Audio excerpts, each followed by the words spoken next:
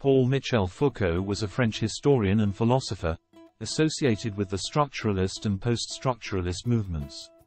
Foucault's theories primarily address the relationship between power and knowledge, and how they are used as a form of social control through societal institutions. His thought has influenced academics, especially those working in communication studies, anthropology, psychology, sociology, criminology, cultural studies, literary theory, feminism, Marxism and critical theory.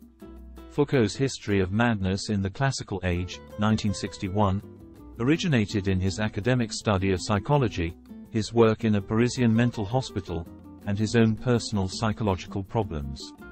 It was mainly written during his postgraduate Wanderjahren, through a succession of diplomatic and educational posts in Sweden, Germany, and Poland. A study of the emergence of the modern concept of mental illness in Europe, History of Madness is formed from both Foucault's extensive archival work and his critique of what he saw as the moral hypocrisy of modern psychiatry. According to Foucault, the new idea that the mad were merely sick, mentally ill, and in need of medical treatment was not at all a clear improvement on earlier conceptions. The other book that made Foucault famous, Les Mots et les Choses, translated into English under the title The Order of Things, is in many ways an odd interpolation into the development of his thought. Its subtitle, An Archaeology of the Human Sciences, suggests an expansion of the earlier critical histories of psychiatry and clinical medicine into other modern disciplines such as economics, biology, and philology.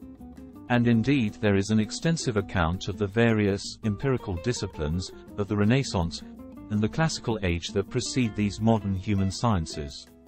But there is little or nothing of the implicit social critique found in the History of Madness, or even the Birth of the Clinic. Instead, Foucault offers an analysis of what knowledge meant, and how this meaning changed, in Western thought from the Renaissance to the present. At the heart of his account is the notion of representation.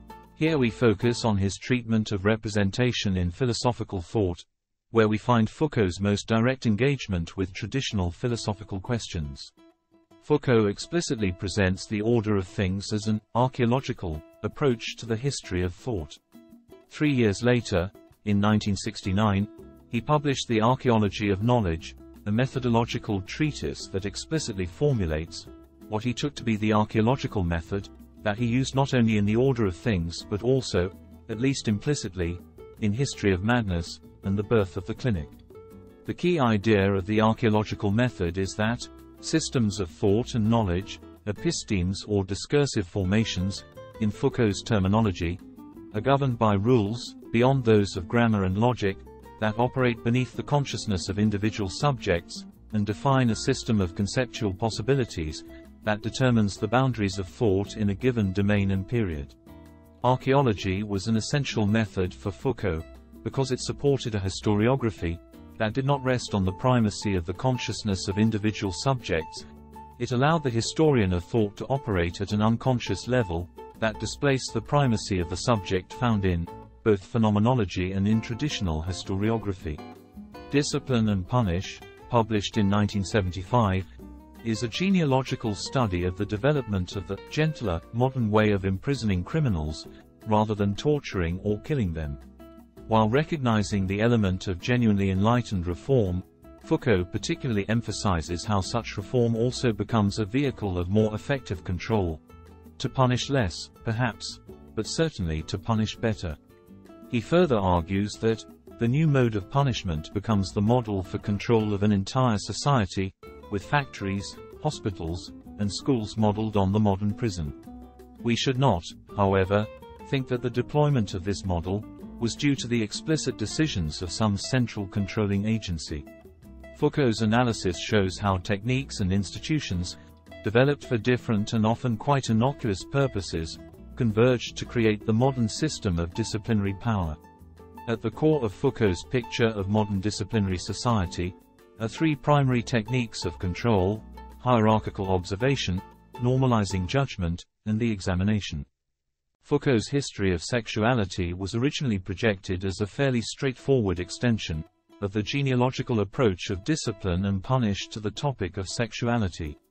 Foucault's idea is that the various modern fields of knowledge about sexuality, various sciences of sexuality, including psychoanalysis, have an intimate association with the power structures of modern society, and so are prime candidates for genealogical analysis.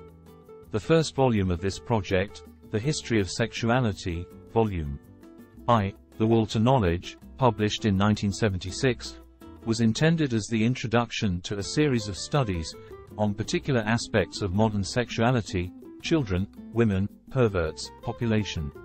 It outlined the project of the overall history, explaining the basic viewpoint and the methods to be used.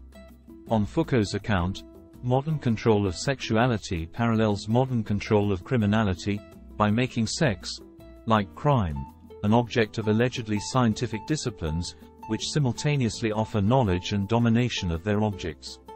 Overall, Foucault's work was dark and pessimistic, though it does, however, leave some room for optimism, in that it illustrates how the discipline of philosophy can be used to highlight areas of domination. In doing so, the ways in which we are being dominated become better understood, so that we may strive to build social structures that minimize this risk of domination. In all of this development, there had to be close attention to detail. It is the detail which eventually individualizes people. Foucault's analysis of power comes in two forms, empirical and theoretical. The empirical analyses concern themselves with historical and modern forms of power, and how these emerged from previous forms of power. Foucault describes three types of power in his empirical analyses: sovereign power, disciplinary power, and biopower. Foucault's work on biopower has been widely influential within the disciplines of philosophy and political theory, particularly for such authors as Giorgio Agamben, Roberto Esposito, Antonio Negri, and Michael Hart. His discussions on power and discourse have inspired many critical theorists, who believe that Foucault's analysis of power structures could aid the struggle against inequality. They claim that through discourse analysis, hierarchies may be uncovered and questioned by way of analyzing the corresponding fields of knowledge, through which they are legitimated. This is one of the ways that Foucault's work is linked to critical theory. His work Discipline and Punish influenced his friend and contemporary Gilles Deleuze, who published the paper Postscript on the Societies of Control, praising Foucault's work, but arguing that contemporary Western society has in fact developed from a disciplinary society into a society of control. Deleuze went on to publish a book dedicated to Foucault's thought in 1988 under the title Foucault. Foucault's discussions of the relationship between power and knowledge has influenced post-colonial critiques in explaining the discursive formation of colonialism, particularly in Edward Said's work Orientalism. Foucault's works have exercised a powerful influence over numerous humanistic and social scientific disciplines, as one of the most influential and controversial scholars of the post-World War II period.